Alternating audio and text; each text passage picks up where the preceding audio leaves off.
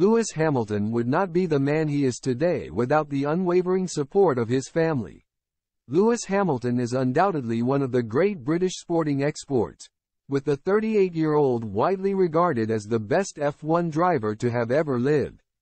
He would certainly not be the man he is today without the influence of his family, who have supported him relentlessly in his pursuit of greatness over the years. Express Sport is on hand to provide an insight into Hamilton's family life, from humble beginnings in Stevenage to a bitter row with his own father.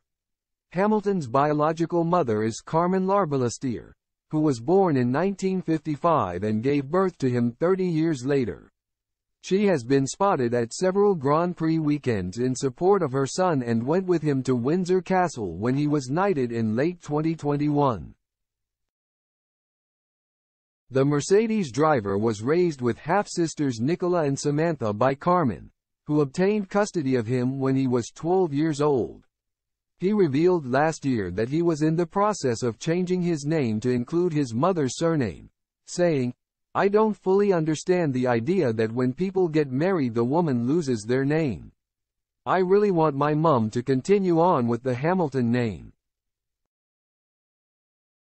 The Brit also has a stepmother, Linda, who helped to raise Hamilton when he moved in with her and his father at the age of 12.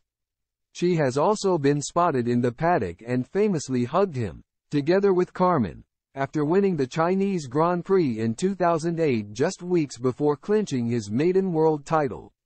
Hamilton's father, Anthony, was a key figure in his early career and was said to have juggled 4 jobs at once to afford the costs of karting.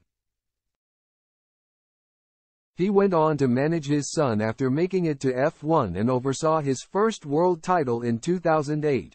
But everything changed when they parted ways 2 years later. It came as something of a surprise when Hamilton confirmed that his father would no longer have any involvement in the management of his racing career. The split triggered a cooling off in their personal relationship, but they have since patched things up and have often been spotted together at recent Grand Prix weekends. Hamilton later opened up on his decision to split with his father, telling the On Purpose podcast, "Me and my dad bumped heads at one stage. I really just wanted him to be my dad. Let's go and have fun, let's laugh. We hadn't had that for a long, long time. I decided to part ways with my dad to make decisions for myself. There was a period where we spoke less.